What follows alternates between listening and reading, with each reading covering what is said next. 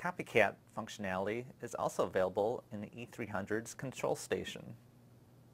To read configuration data from the E300 into the control station, verify that the motor starter has been stopped by verifying that the power LED is blinking green. To read configuration data, simultaneously press the stop and local remote buttons for 3 seconds.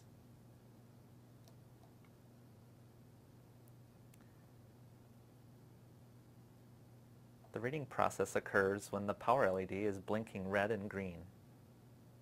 When the CopyCat read is successful, the power LED will blink green. To write the configuration data back to the E300, verify that the motor starter has been stopped with the green blinking power LED and press the stop and reset keys simultaneously for 3 seconds.